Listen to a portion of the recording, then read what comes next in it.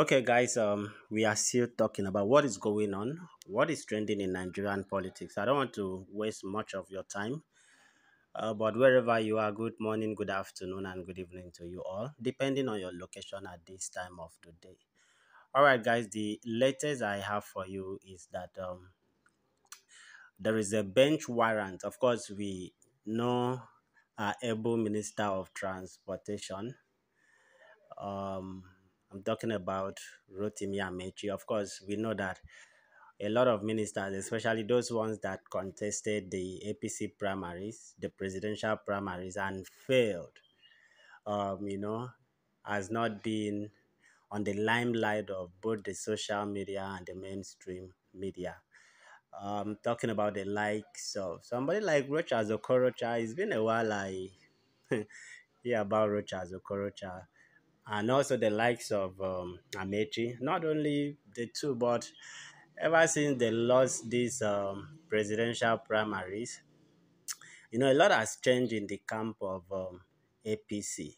Most of them will be, they brought the party APC to Nigeria, and now they have been sidelined in Kiniko, you understand. APC is comprised of four political parties. I think four or five, if I am not mistaken. But I know that CPC is them. Buhari came with CPC. Uh, Okorocha came with ABGA. Amaechi came with I think it was in PDP. Okay, PDP came. Some of the PDP chieftain came as well. So CPC came, ABGA came, Tinubu brought ACN and others. That is by the way. So what am I talking about?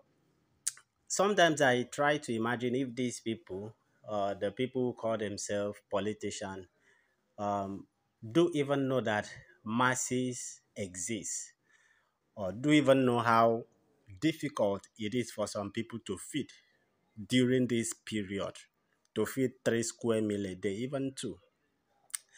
And then still on the issue of criminal case during the Amaechi's tenure as the governor of Rivers State, a bench warrant has been issued by the High Court in Port Harcourt against Amaechi and Tony Kole. That is the governorship candidate of APC in Rivers State.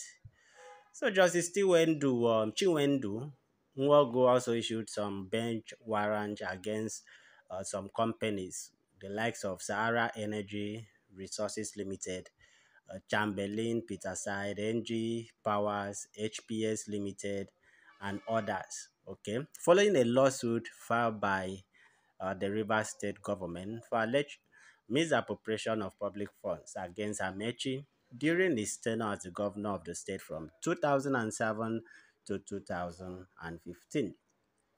So we remember criminal charges were filed under Governor Wike that constituted a seven-man panel in 2022 to probe Amaechi over alleged withdrawal of 96 billion, no be million, 96 billion naira from the treasury during his tenure as governor. And then they investigated sales of valuable assets such as Omuku gas turbine, Afam gas turbine, Transamadi gas turbine, Eleme gas turbine, Olympia Hotel, and the contract